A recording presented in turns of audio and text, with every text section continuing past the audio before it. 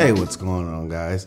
This is MBDC back with another video for you guys here today. And today we're talking about SuperGirl episode 17 called All About Eve. So this goes without saying, there's spoilers in this video. If you haven't seen the episode, do not watch this video. And also do not forget to like, share, be subscribed, and leave a comment on this video for your chance to be entered into the giveaway every month. Speaking of giveaway, there are giveaway details in this video, so stay tuned to the end of the video. Do not click out of it early because you may win some stuff. So we're just gonna go ahead and jump right into this review. And whew, man, this was like a very I don't know how to explain it. I'm lost for words because this is a very uneventful episode. Like, there's so much that happened, but it wasn't entertaining. It wasn't eventful. And from the high that we were on last episode, find out about Red Daughter, getting some backstory on Lex, you know, all that stuff. We figure out Lex's master plan. Then we go to this episode. It's like, here, now we're there. I don't know how you guys felt about this episode, but it was just not entertaining. And it wasn't a true filler episode because we got some movement in the story, yes, but it just wasn't entertaining. And like last week, like I was watching, I'm like, wait, that's it? Like, wait, what? The episode's over? Like, it went by quick. And this week I'm like sitting there and watching them and I look and I'm like, oh, I'm only 30 minutes in. Like, I feel like I've been watching this episode for 2 hours now. And that's just how I felt like through the whole episode. So we got a couple storylines. We got the one with John Jones and him not knowing who he's supposed to be. Because at the end of last season, his dad passed on the symbols of Mars. So he keep all the memories, keep Mars alive. But he's supposed to be a man of peace. And that goes against him. So he's not being himself. We do get a cameo of Moran, which his dad, which was really good to see him. Don't get me wrong, like that, the cameo was nice. I was like, oh, I didn't expect that. I didn't see it. I was like, oh, okay. But that storyline should have been wrapped up in like 5 minutes. I'm glad we got resolution this episode, so it doesn't have to keep dragging on. But it shouldn't last throughout the whole episode, in my opinion. I just think that's something that could have been resolved in 5 minutes. He's Martian Manhunter. Like, let's let the boy be Martian Manhunter, leave him alone. Like, he is Martian Manhunter. Done, end of story. And then we got the other side story of James's sister trying to get him to take psychiatry after his injuries. He's going back to work. He's trying to get back to work, but he's still sensitive to like sound and trauma. And like, you see him get all like, ugh, when like there's a loud sound. But he keeps telling his sister he's fine. And at the end, they end up making up after the whole DC attack with Red Daughter, which we'll get to that in a second. He's like, you're right. I need help. Can you please stay? And she's like, I'm not going anywhere. And that's just the writers letting you know that his sister will be here. I guess she got cast to be recurring for the rest of the season. So that's letting you guys know she's not going anywhere. She's not a one episode wonder. It just felt uninspired to me because we don't know James's sister. Like, when I was watching it, it wasn't like, ooh, I can't wait to see what's gonna happen with this. It wasn't one of those feelings like, oh, I can't wait to see how this is gonna end with like the whole James and his sister thing, because we don't know his sister. It's been 4 seasons. 4, right? Something like that. And this is the first we see of James or mention of James's sister. We have no backstory. We have no connection to her. We know she's an army psychiatrist, but we have no connection to her. She doesn't hold any weight on the show. So it's like, It's like, okay, sure, you're a psychiatrist, so whatever. But it was just uninspired to me. And I was just like, okay, cool. Yeah, James is gonna get help now for his trauma. We do find out, or he finds out, that Eve is the one that shot him and Lex was behind it, because I guess Lex tried to kill him 8 times before trying to get to Superman.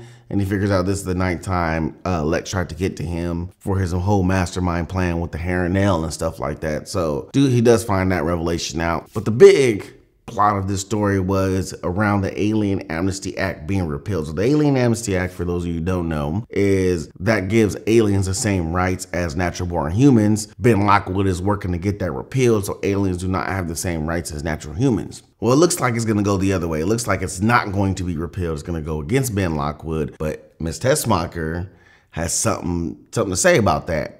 And so they're trying to find Miss Tessmacher the whole episode. That's why it's called All About Eve, because they're trying to find her to get to Lex, obviously. She's the weak link. And so they go visit her cousin, or her aunt's house, but her cousin's there, who was suffering from cancer before. And Lena's like, wait, you had cancer, now you're fine. What's up? And she takes like the pan out of the oven, her hands don't burn, they go. And Lena's like, wait, you got my hair and nail serum, didn't you?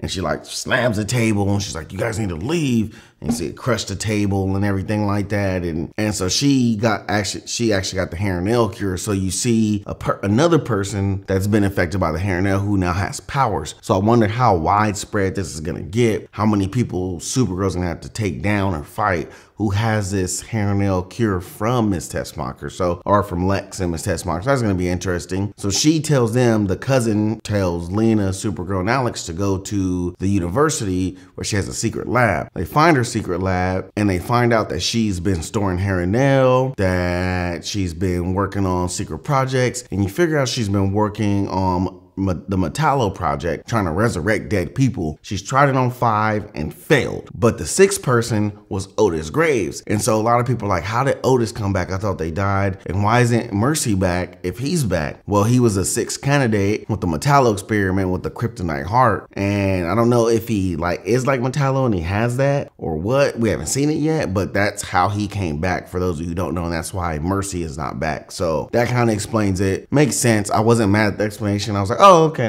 that makes sense why he's back and she's not back, his sister. So makes sense. And then you see like some Frankenstein guy bust out with the Metallo chest, and them 3 versus him, and Lena creates some bomb, Alex shoots it, turns him into dust, and they take back the Metallo heart. And it was an interesting fight. It didn't mean anything. The guy was not really shown like clear on camera, so he was not meant to be anybody. For those of you who are wondering, he's no one special. He was just there to create a fight, because at the end of the day, it is a superhero show, so you have to have a fight scene, I guess. But didn't move the plot along. It didn't do anything special. He wasn't anyone important. It was just there to have a fight scene, which, not bad. It wasn't a bad fight scene, but it was there for just that purpose. And there was like no big WTF moments in the episode. I guess the whole DC thing when the Alien Amnesty Act got approved, and you see Lex set a trap, which you should have had Lex in the episode, writers. Me and you right now, writers.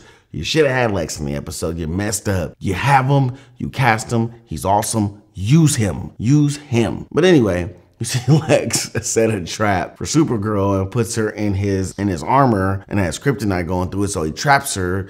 And then you see Red Daughter pop out with the Supergirl get up on, and she's laser vision, heat visioning everybody. She's messing them up. She's lighting DC on fire, lighting the White House on fire. She's going all in. And this is like right after the Alien Amnesty Act had been passed. And so for those of you who don't like the political stuff, I don't either. It served a purpose this episode. They've been building it up, but I don't either. I don't think it's something that should be a part of superhero shows. I'm not a big fan of it. And it seems like every episode we have some of this political stuff going on. It turns out not to be a very good episode. I hope the writers have learned from this, and next season when we don't get this kind of stuff, they are committed to it, so they have to finish it out, but not very good. But this episode, it did serve a purpose as a setup for Lex to turn America against Supergirl. Because you see Red Daughter pop out and start attacking the White House dressed as Supergirl, and then you see the president give a statement saying that Supergirl is public enemy #1. Part of Lex's plan, it worked, because even if you hate or love aliens, I guess everyone has like that soft spot in their heart for Supergirl, and that can make you sway towards aliens. Well, Lex doesn't want that. So this basically is turned everyone unanimously against Supergirl. And so that was his whole plan. And so I think it's gonna build up to something interesting towards the back half of the season, or towards the end of the season. I think it's gonna have a nice conclusion. We're gonna be like, oh man, wow, just this episode wasn't it. It was not it. And just all the, like, you got no Dreamer in a couple episodes, didn't have Lex, all the interesting new characters not on screen. It's like, what are you guys doing? You guys have new interesting characters, but we're not using them. Come on now, even for one episode, because this wasn't a filler episode. It wasn't a true filler, so you should have had some more of the new main characters on screen versus James's sister. It just, yeah. So anyway, but yeah, then we figure out Lex is trying to kill his mom, trying to kill him and Lena's mom. So, and she has some information on Lex that we're gonna find out probably next episode or the episode after that. So, we'll see. That was like the most interesting part to me, was like, okay, Lex wants to kill his mom. That's for a good reason. What is that reason? That's the only thing that's kind of like grabbed me, like pulled me in a little bit. So anywho, all in all, was a mediocre episode at best. Did move the plot along a little bit. Wasn't a straight filler episode, but for not being a straight filler episode, there should have been more substance in it. It was like a bread with just lettuce. I don't know. That's how I felt. It was like, it's a sandwich, yes, technically, but not gonna fill you up, not gonna do anything. That's how this episode was. So, yep, that's it for the review. Getting to the good stuff. We're getting to the giveaway stuff. So, giveaway, doing it at the end of each month. This is the month of March giveaway. I'm gonna be picking a random person on camera. Did not look before, didn't pre-pick anyone. I'm not picking anyone who said my channel was the greatest of all time or anything crazy like that. I'm just gonna go through, scroll, and pick someone random. So stay tuned to see if you're the winner of the giveaway and what I'm actually giving away. So I am in my YouTube comments and my creators. And I'm just gonna scroll through and pick a random comment here in a second, but you guys will be winning. Whoever wins this, just go ahead and private email me. My email's on the back of my channel on the about page at the bottom. Go ahead and email me your contact details, and me and you will get together and figure this whole giveaway out, and you'll get your prize. And obviously like, share, and subscribe to win next month's giveaway to have a chance. But you're gonna get this cool MBDC merch t-shirt. Yep, it's nice, I know. I know. If I were you, I'd wanna rock it too.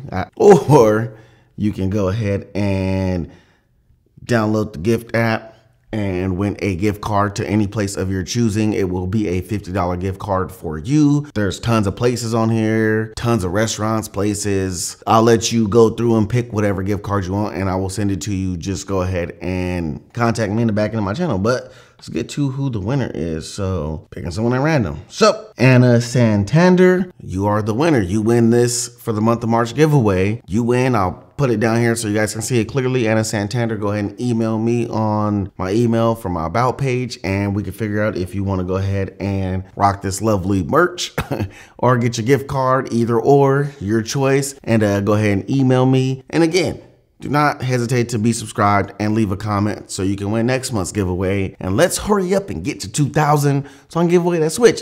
It's up there collecting dust in my closet right now, collecting dust. Tell your friends, your mamas, your daddies, your uncles, your sisters, your dogs, your cats, your gerbils. Tell them all to subscribe. Get them all subscribed so we can get to that 2,000 so I can give away that Switch, because right now it's just looking at me and it's collecting dust. So let's get to that 2,000. Let's get that Switch given away. And also, do not forget about the month of April giveaway that will be announced at the end of April. And Anna Santander, go ahead and hit me up so we can get this whole thing sorted out. And this is MBDC. I'll definitely catch you guys in the next one. Peace.